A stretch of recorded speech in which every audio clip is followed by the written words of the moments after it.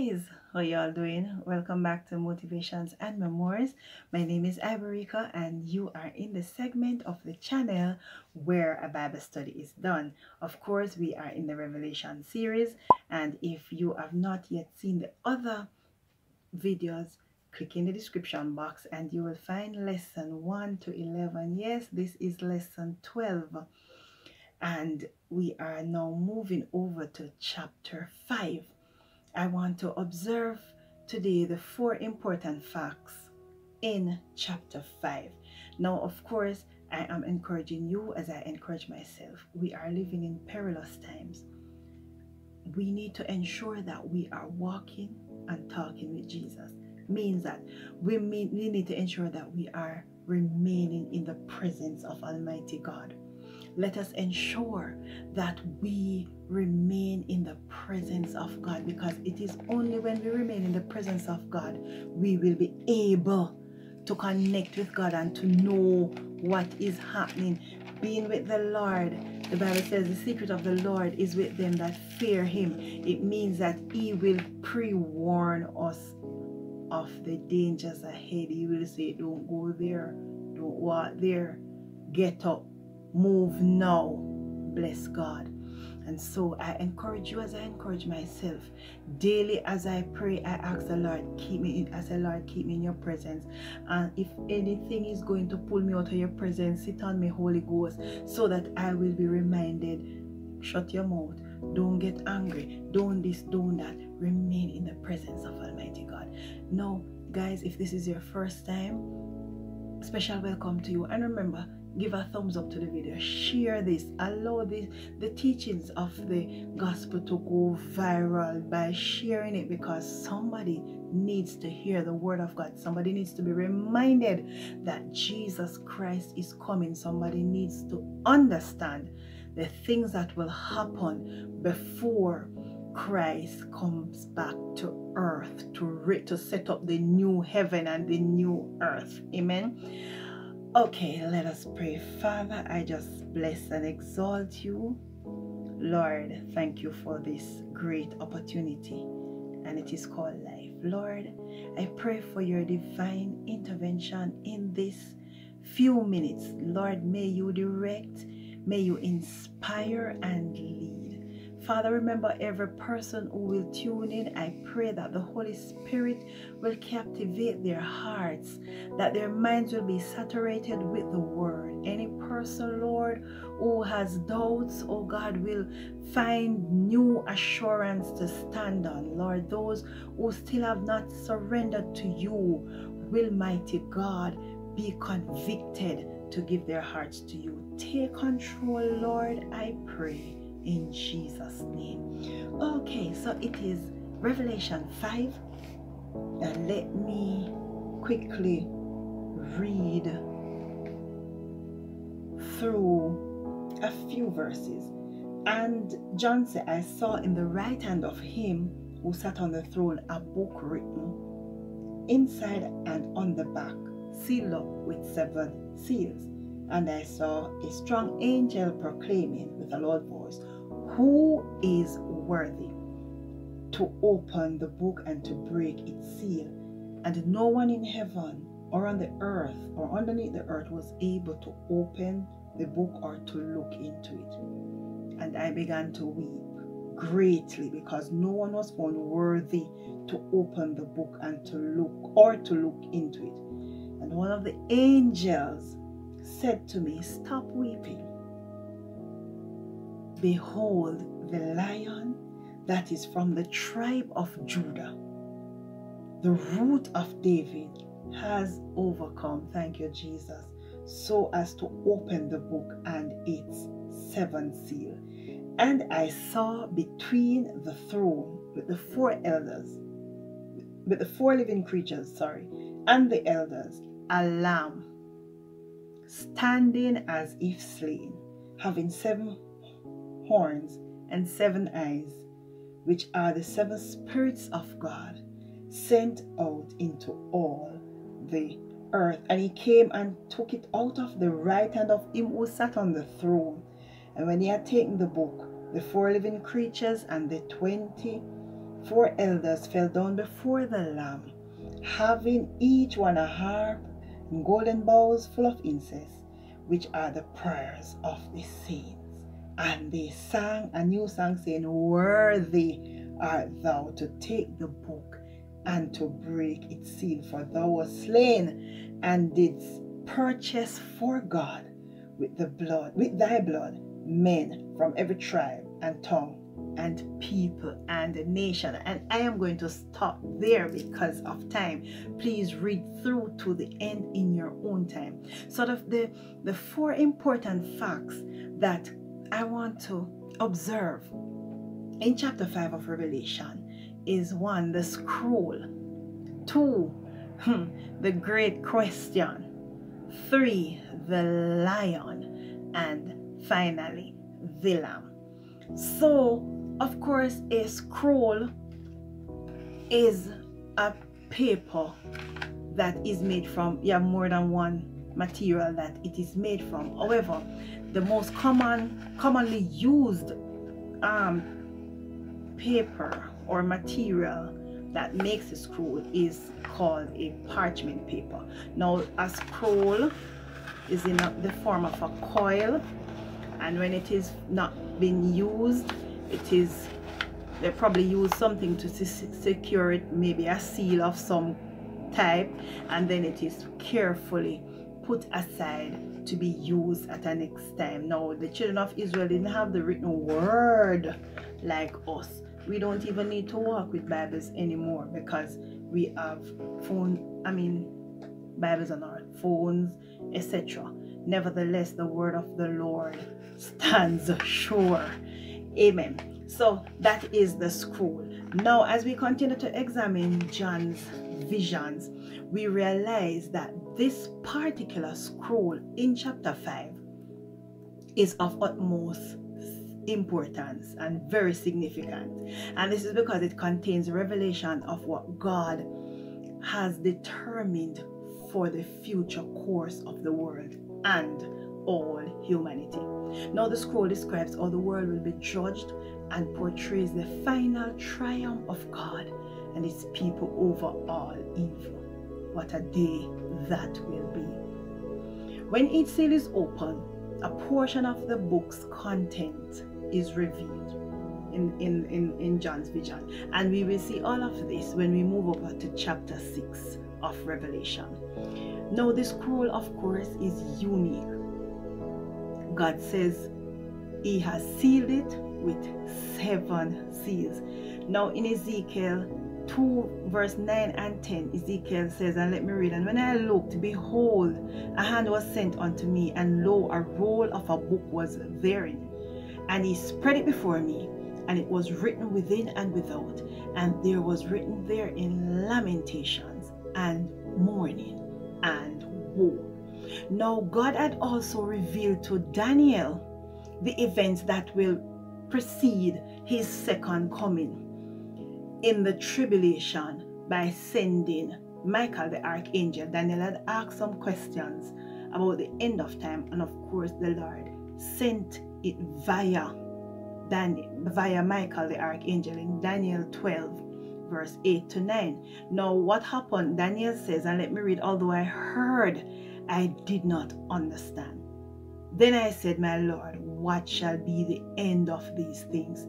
And he said, go your way, Daniel, for the words are closed up and sealed till the time of the end. Now this means that until the events recorded here in chapter 5 occur, the seals are closed. The scroll remains sealed, in other words. However, it will be opened by Christ at the beginning of the great tribulation. Now Revelation 5 and verse 1 states that these things written in the scroll are now to be brought out into the open, and that was the vision that John was sharing. And this will occur, it must occur, because the word of God stands predominant and it cannot change. Now of course, in the same Daniel chapter 12 and verse 12, the scripture explains that some persons would be purified, many persons would be purified during this tribulation, great tribulation, because we have the tribulation period, which the body of Christ and everybody will go through, and then you have the great tribulation, and this will come after the body of Christ is taken away, right? So Daniel explains that during this time many would become pure. So in other words, people would surrender their lives to God, but many will also remain wicked. And this is the two, how should I say, two effects or twofold effects that will happen. Persons will be purified, persons will become wise, and as such they will understand that, oh my God, this was what my grandparents were telling me, this was what I heard the preacher say, and so they're going to become wise and they will turn to the Lord. But others, the second effect is that others will remain wicked and refuse to repent.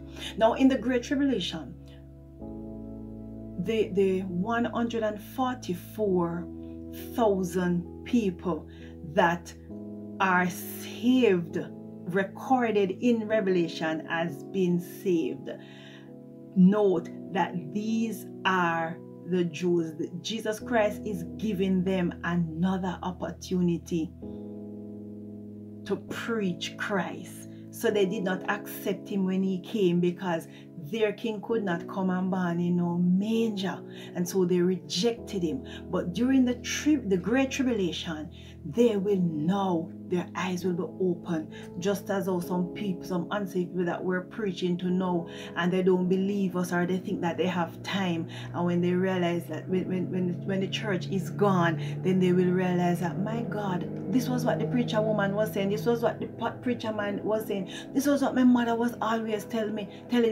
and etc. and etc. So they will now give their lives to the Lord. But it's not going to just be so easy, and that is why it is important that you have the opportunity now. You are free. Nobody is holding a gun or a knife or a machete at your head. You can walk into the church of the living God and give your life to the Lord. I'm not you don't even have to walk into church. You can right now, if you're listening to me, you can ask Jesus to come into your heart, and when you're done, you find a Bible believing church, a church that preaches and teaches holiness, holy consecrated living. You can do it now. But if you refuse to do it now, then there's going to come a time when your salvation is going to be at the cost of your blood. You're going to have to shed your blood, because you're going to ask to deny Christ, or decide that you're not going to deny it, and of course you will pay with your life. But these 144,000 saved people will be Jews, and they now will begin to preach Jesus, and during their preaching, others too will come to know the Lord. Remember, all of this, as I said, will happen after the departure of the church. Those who are ready and keeping their lamps tuned up and filled with oil. Now, the second thing that I want to observe in chapter 5 of Revelation is the search, this great search for the one who is worthy to open the scroll.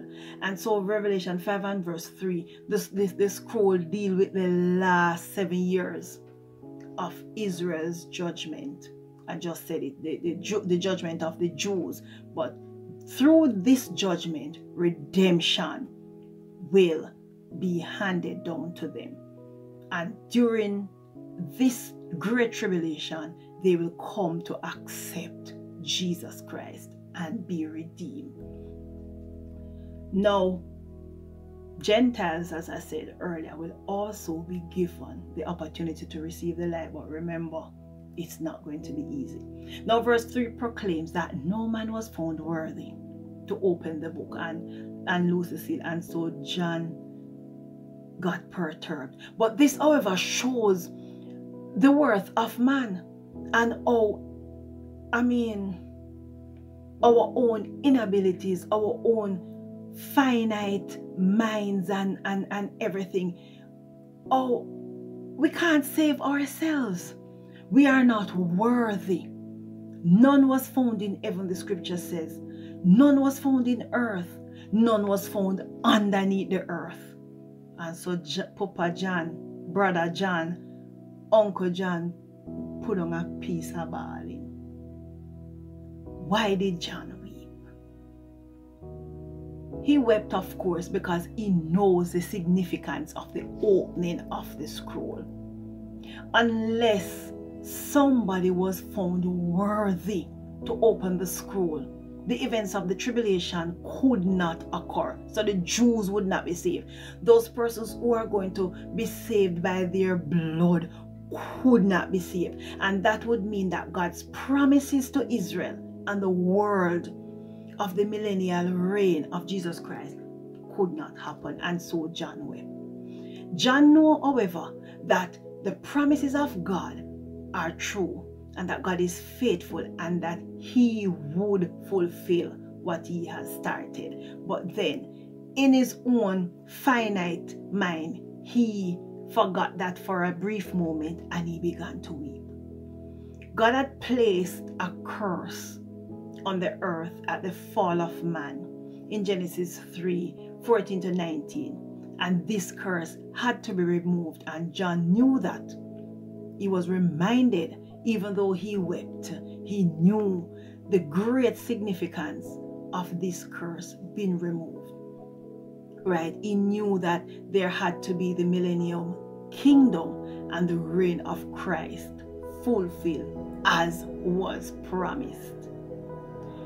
However, the third aspect in chapter 5 is the lion. And so Christ is pictured as the lion of the tribe of Judah. Of course, this indicates that he will rule all the earth, because he is not just the lion of the tribe of Judah, but he is the conquering lion of the tribe of Judah, the Messiah, and the eternal soon coming King. Genesis 49 and verse 8 had already spoken about the Lion of Judah. It says, 49:8-10, Judah, you are he whom your brothers shall praise. Your hand shall be on the neck of your enemies. Your father's children shall bow down before you. Judah is a lion's whelp. From the prey, my son, you have gone up. He bows down, he lies down as a lion, and as a lion, who shall rouse him? The scepter shall not depart from Judah, nor a lawgiver from between his feet, until Shiloh comes, and to him shall be the obedience of the people. Now, the lion was found worthy. He was the only one who was found worthy. Bless God. And the next event, so we see Jesus portrayed as the lion, and now we are about to see him portrayed as the lamb.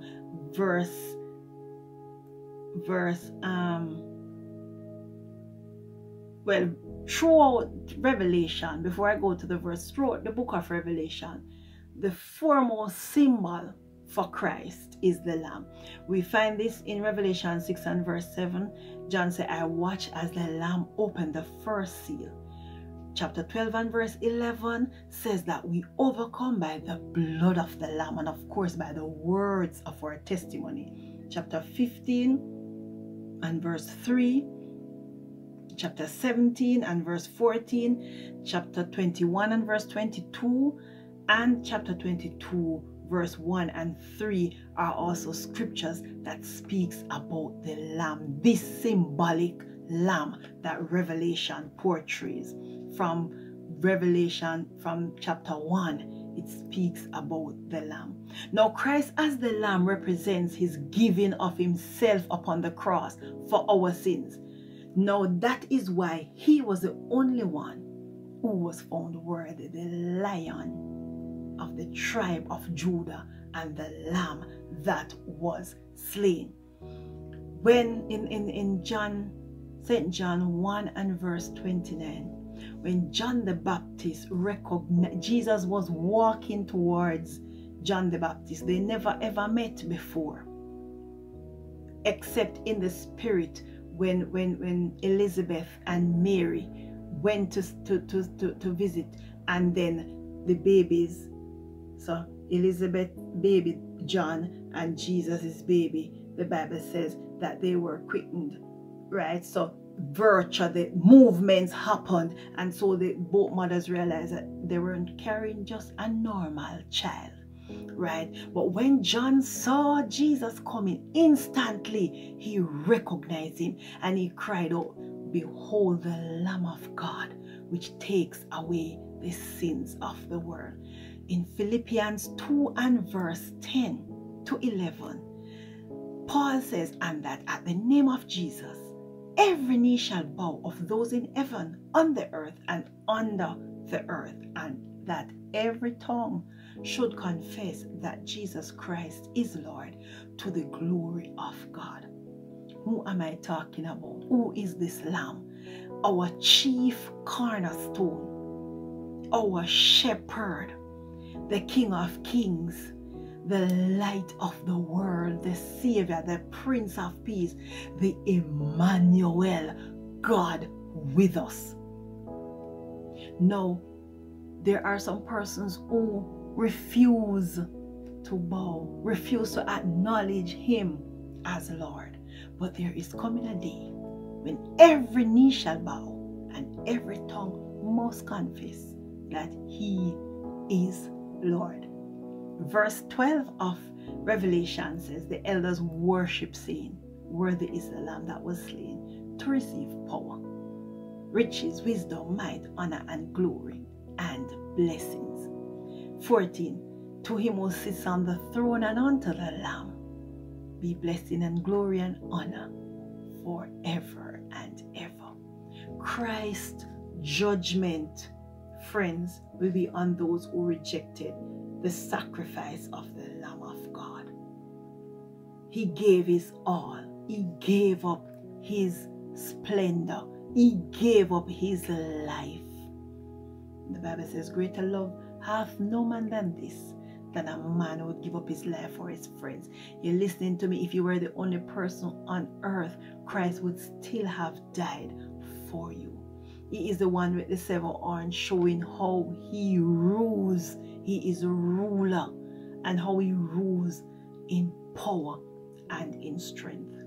My friends, we are living in a crazy, messy, filthy, dirty world. And as we have to live in this world, but Christ reminds us that we must not be a part of the world. We must not be a part of the systems of the world, but we must anxiously wait and pray for deliverance from this world.